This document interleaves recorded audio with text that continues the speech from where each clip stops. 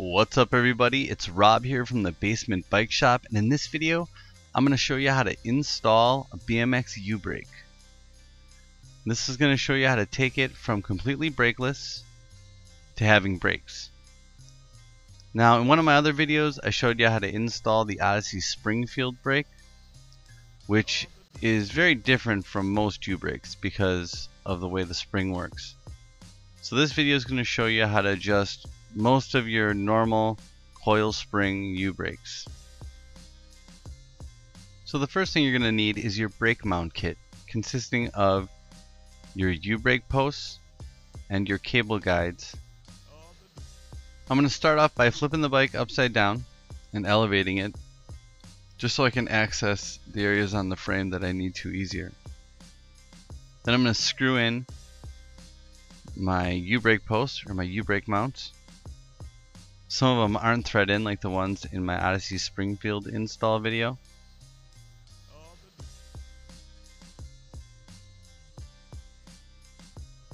Then we're going to tighten them down with a wrench.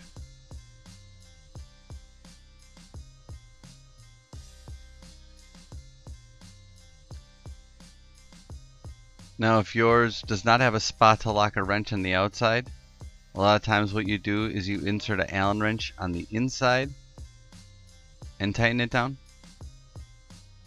Then we're gonna install our two cable guides. One that the housing goes through,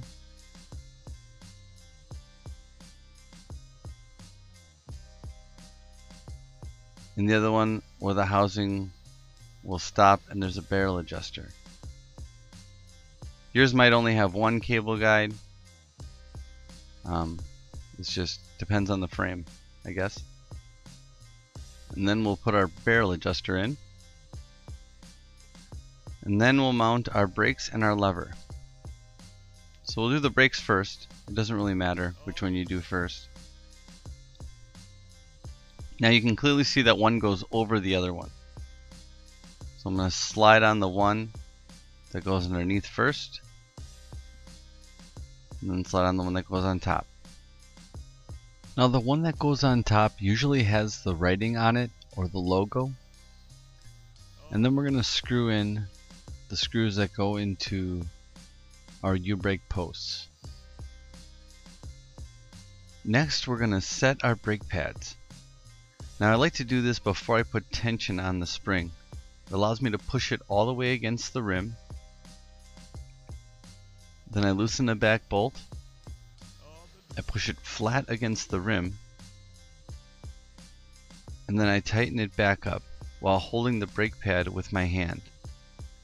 Now if holding the brake pad with the hand is too hard, you can always take an adjustable wrench, like I do in my Springfield video, and lock it on the brake pad, and then tighten the back bolt.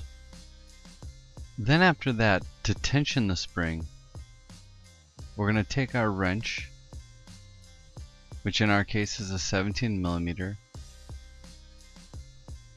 and twist it so that the spring pulls the brake pad away from the rim.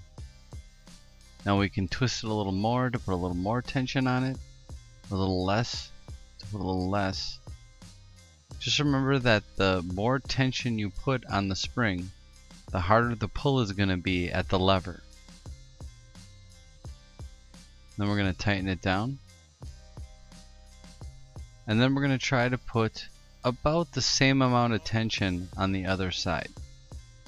Now we're going to micro adjust this later after we get the straddle cable on.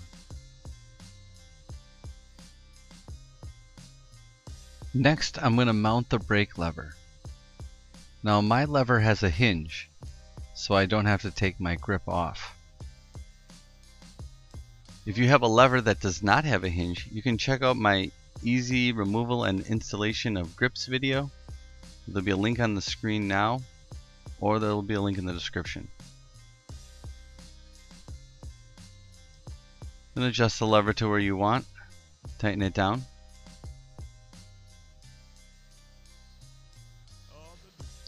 And then we're going to install the cable and the straddle cable. Now it doesn't matter which one of those you install first either. we're going to do the cable first. So the first thing you're going to do is unwind your cable, and then you're going to separate the inner cable from the housing.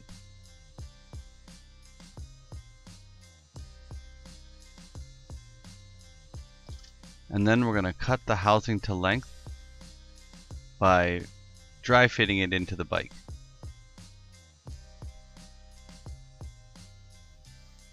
So we'll slide it into the lever.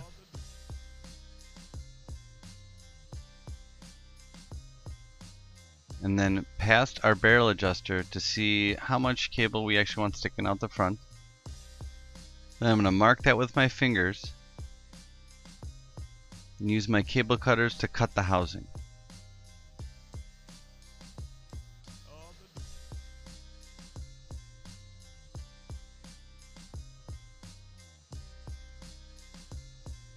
And put a ferrule on the other side, which I usually end up taking off. I don't know why I put it on so soon.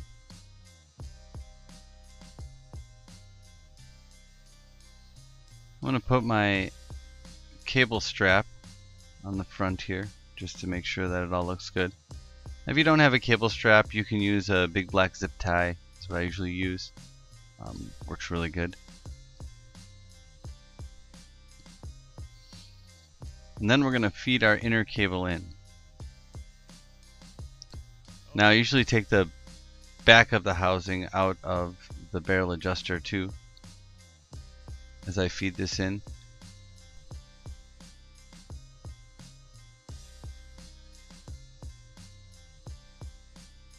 And then once it pops through the other side, I'll put my ferrule back on the other side and then put it back in the barrel adjuster. And then to put it back into the lever, we're going to line up all the slots in the lever barrel adjuster, pop the end into our lever, and then slide the cable through those slots, and then push it all the way through. Next, we're going to mount the straddle cable, and then connect it all up.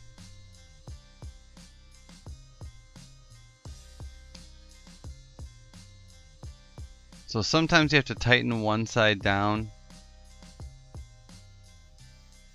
You'll hook one side in and the other side you'll actually adjust the cable and tighten it down. With mine it's got two ends on it, especially made for this brake and frame, so I can just hook both ends in and then feed the cable through the center. Now, how I do this is I turn all my barrels in all the way, and then I tighten it to where my brake pads are just a couple millimeters off my rim, and then I can always adjust it from there. After you get this tightened down, you'll adjust your barrel adjuster to where you like how much pull your lever has, and then clip the excess cable. Now for the adjustment part of it, I'm going to pull the lever a couple times and watch which arm moves more than the other. Now the arm of the brake that moves less, I'm going to put a little more tension on that side of the spring by loosening the top bolt, twisting a little more tension into the spring with the wrench, and then using the Allen wrench to tighten it back down, until you feel like each brake pad pulls away from the rim the same amount.